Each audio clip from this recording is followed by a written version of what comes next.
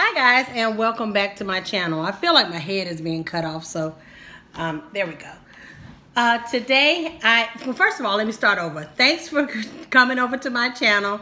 I know it's been a minute. If you can hear, I've been fighting some kind of sinus gunk, but I'm better now. So I'm glad to be back and bringing you another vlog. A while ago, I got a request from someone to do a day in the life of an HR generalist. Excuse me. So I've been trying to figure out the best way to do it, and I think I've just jotted down like a schedule, and then I'm gonna just hit a few things for you guys, and I hope it's helpful. If you have further questions or want to know a little bit more, I'm gonna get my laptop out of the way. If you have further questions or want to know more after this vlog, please leave them down, the questions down in the comment section, and I'll get back to you ASAP.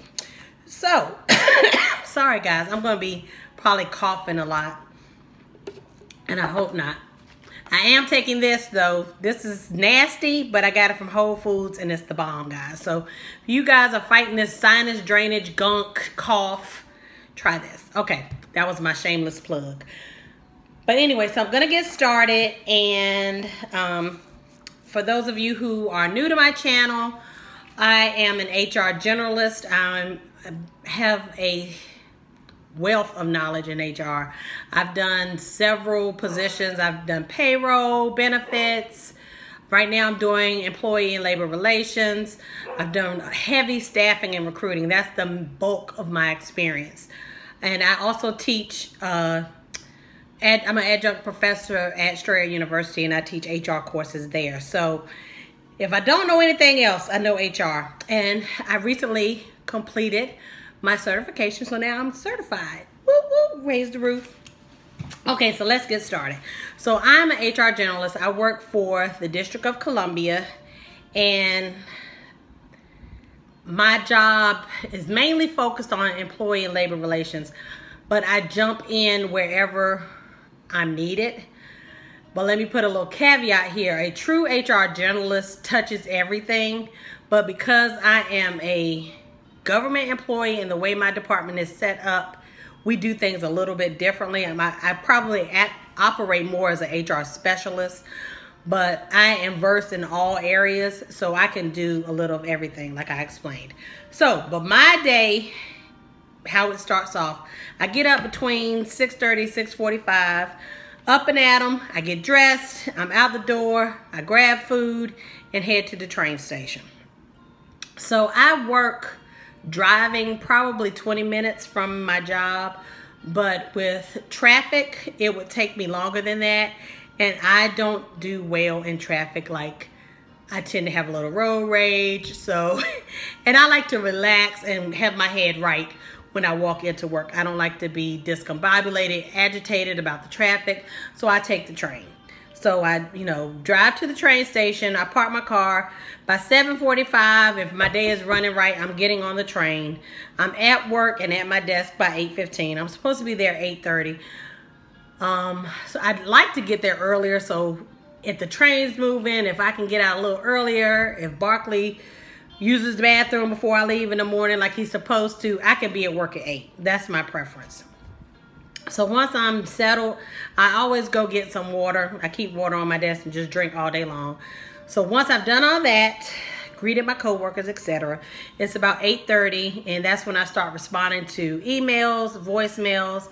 I check my calendar, and I also have a little notepad where I jot down like it's an agenda of what I need to do, and touch base with my supervisor. She usually gets in between 8:30 and 9, so I just, pop in, tell her what I got going on or whatever. But we actually have a meeting every Tuesday morning where we go over everything, but this is just a regular day. I just pop in, hey, how you doing? Anything you need? This is what I'm working on, etc. By 9 o'clock, that's when my day is really going. People are calling, coming in.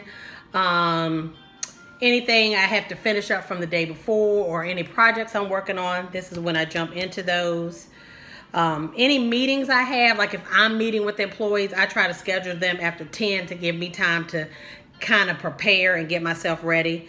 And then I also, some of those individuals that I have to meet with want me to come to them or whatever, or I need to go by and drop by and take them something, I do that around 10 o'clock.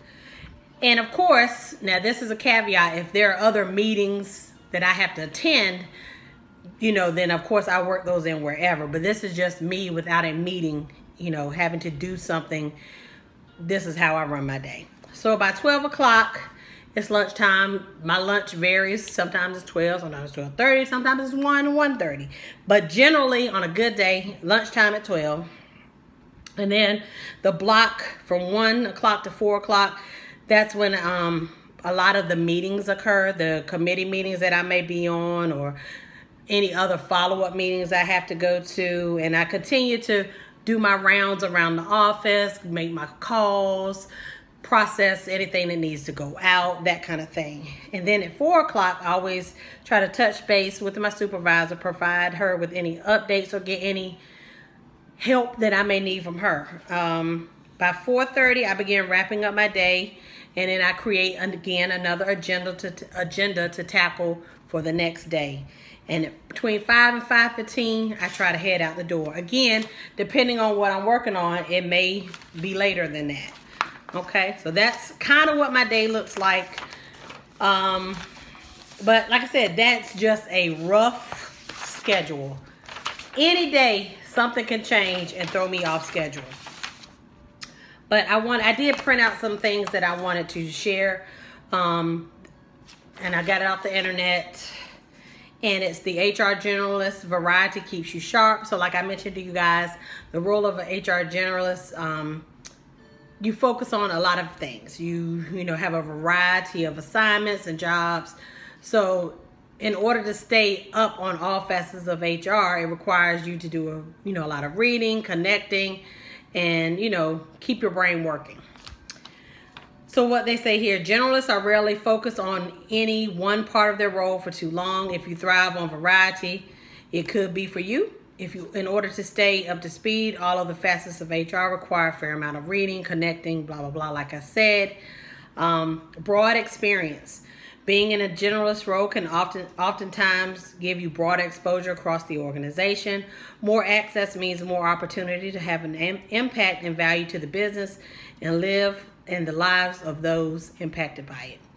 That's certainly not to say that you don't get that ability in a specialty role, but it's almost built into your description as a generalist, which is true, and I told you guys that.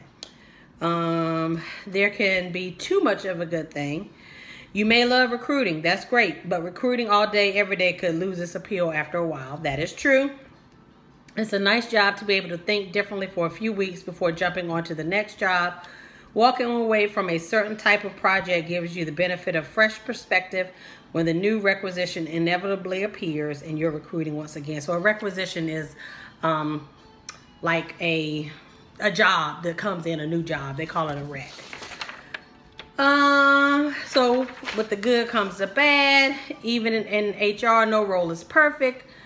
We all know that in our heart of hearts, even if you spend 95% of your time doing what you love, there will always be slightly less riveting or potentially painful 5%. Let's face it, to be able to love the huge part of your job is pretty sweet, even if it's not all the time.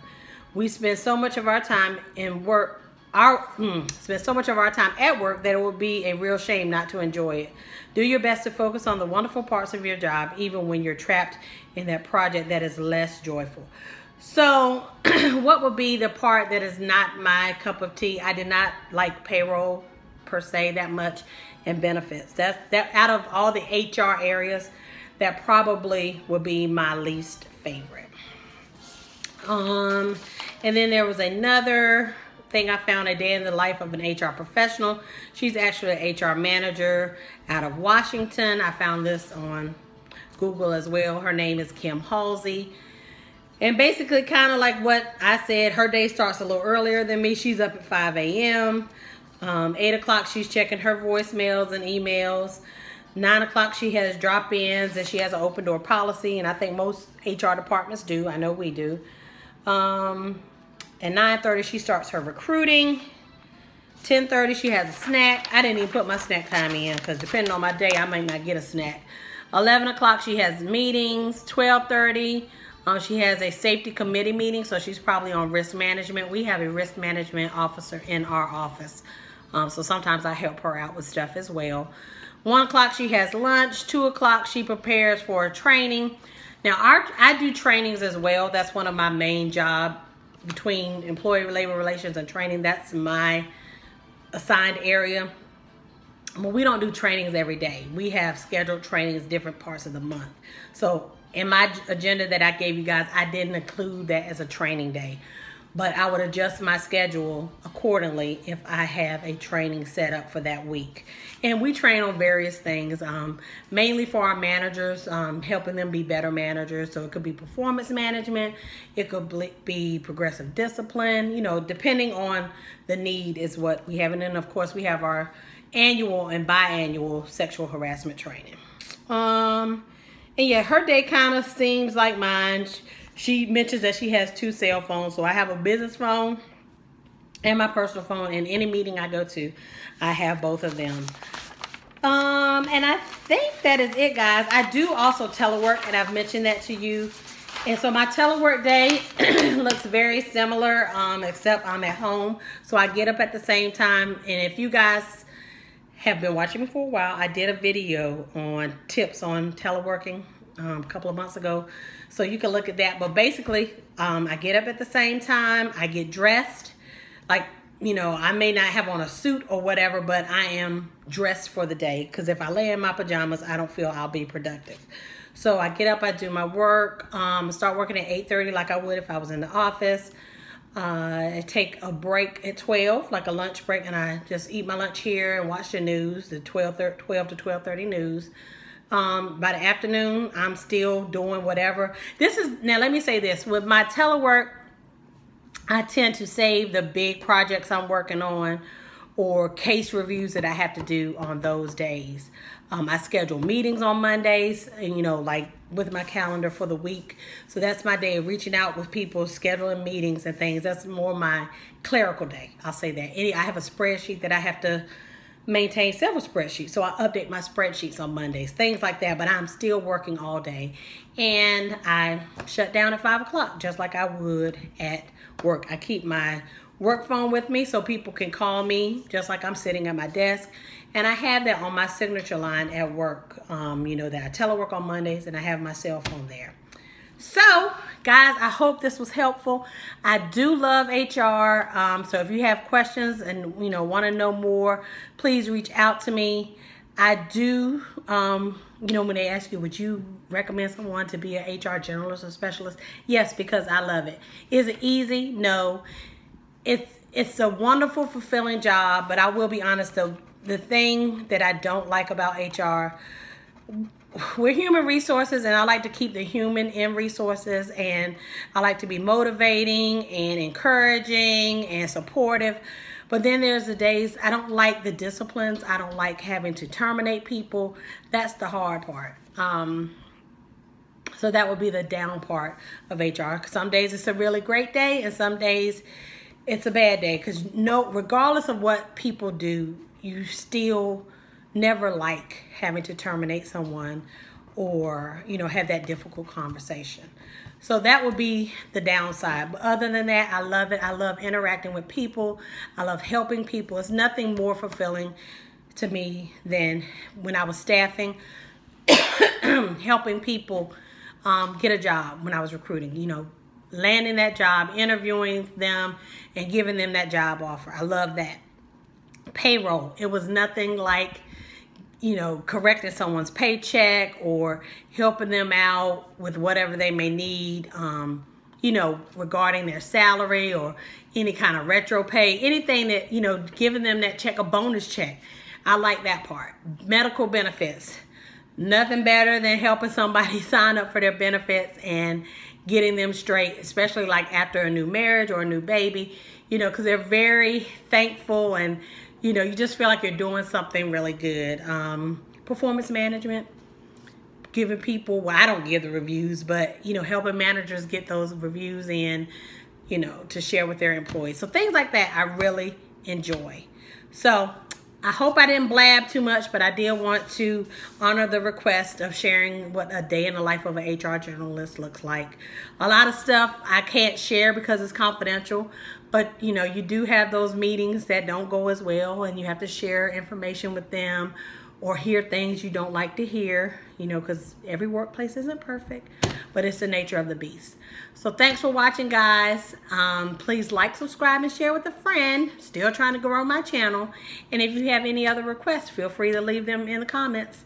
All right, take care, guys. See you in the next vlog. Bye.